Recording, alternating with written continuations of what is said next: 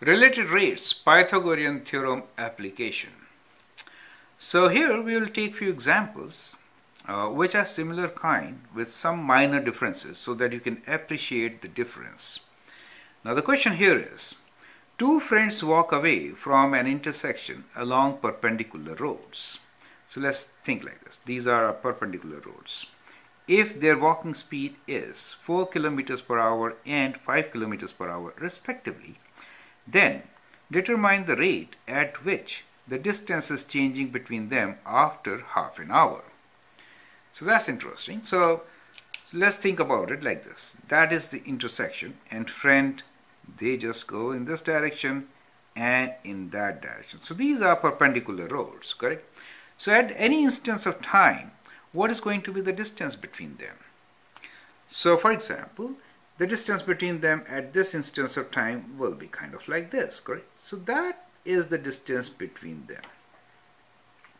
Now, you will notice if the road is perpendicular, then we can relate these two sides with the third side using Pythagorean theorem. So therefore, in the title I've written Pythagorean theorem application. Related rates, since it is related to walking speed of two persons. Do you see?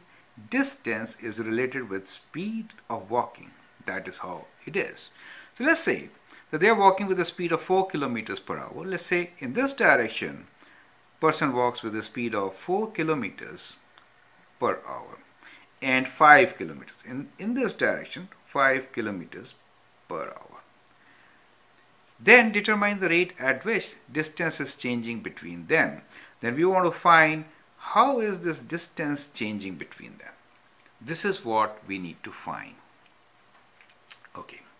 So what we can say is, at any instance, let this be x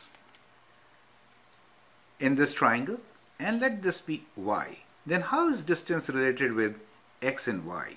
So we know distance square equals to x square plus y square. That is how distance is related with these two variables in a right triangle. So we'll kind of give you a very simple, straightforward solution which is kind of general, and then we'll plug in the values and get the answer. Okay. Now this is varying with respect to time, right? So let's differentiate this equation with respect to time. So if you differentiate this with respect to time, what do we get? So we get 2 times d times d of d, do you understand? Distance over dt, right? That's interesting. Derivative d dt of d, the distance, okay? So normally we take s as a variable so that we avoid this dd term, right? Anyway, so this will be 2x dx dt. I hope this is clear, right? Plus 2y dy dt. So that is how your equation will always turn out to be. So we haven't really used anything from the given question. You'll appreciate that part, right? The question says the rate at which the distance is changing between them. That means we want this dt, right? d dt of d. This is what we want to figure out, how much, by how much is it changing, correct? Now, so that is your general equation. Now as you can see, along x, rate of change is the speed with which the person is going, right? So we know from here that dx dt is 4, right? And dy dt is actually 5. Do you see that? So we know x and y. Now when we say if they are walking at these speeds respectively, then determine the rate at which distance is changing between them after half an hour. That is critical. So in half an hour, how much distance will they cover? That is x and y. Do you see that? So if the speed is 4, then along the x direction, so what is x equals to? So in time is half an hour, right? Half an hour time. And speed is, let me write speed as, let me use, should I write dx dt? Okay, let's write dx dt, right? Is given to us as 4. Then what is the distance traveled? Distance, speed into time. Do you see that? So along x-axis, that means we'll write down the values of x and y now. So what is x? So along x-axis, the distance traveled will be in half an hour. It is 4 kilometers per hour. Half an hour, it will be 2 kilometers, correct?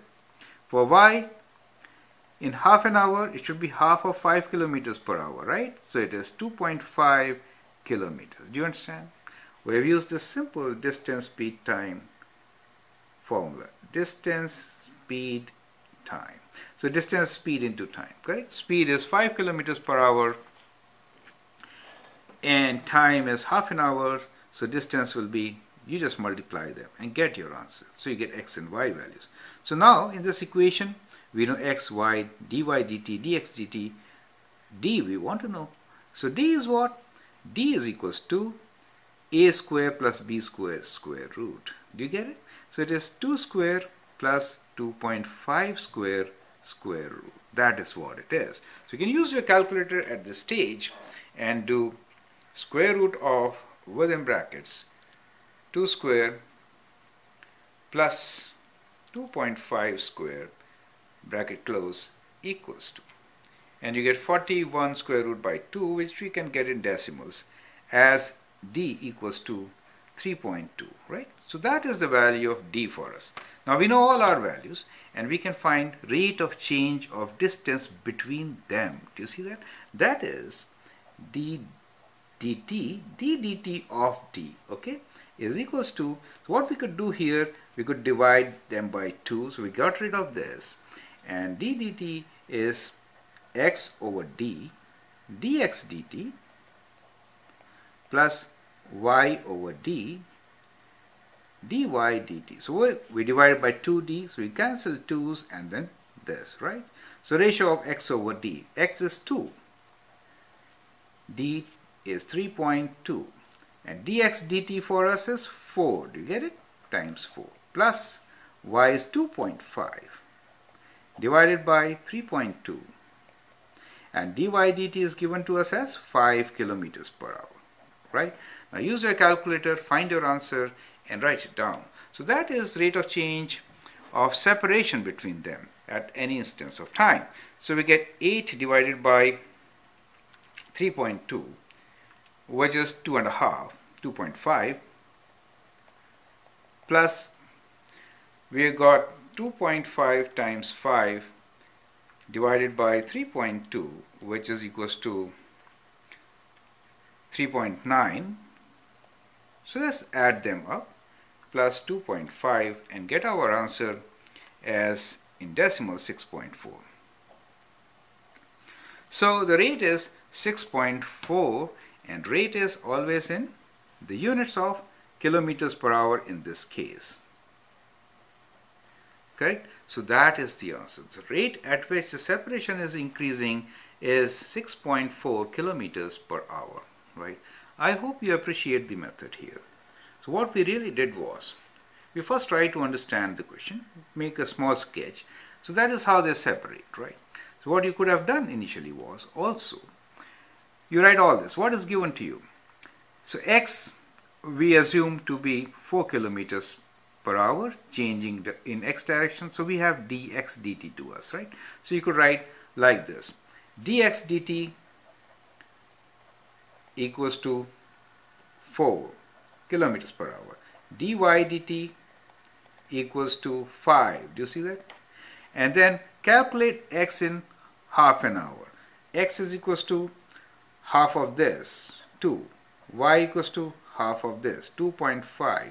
And d equals to square root of 2 square plus 2.5 square square root, and get it, right? So you got all these values. Then do differentiation and get your answer. What we did was we started with the formula and then figured out what all we need and then got them. Now you understand the process, so you could start in a very logical way, neat and clean, to get your answer. So I'll give you some practice problems. The next one, I'd like you to answer the question yourself and then look into my suggestion. It'll be with a little twist, that is all, but exactly same thing. Okay, thank you and all the best.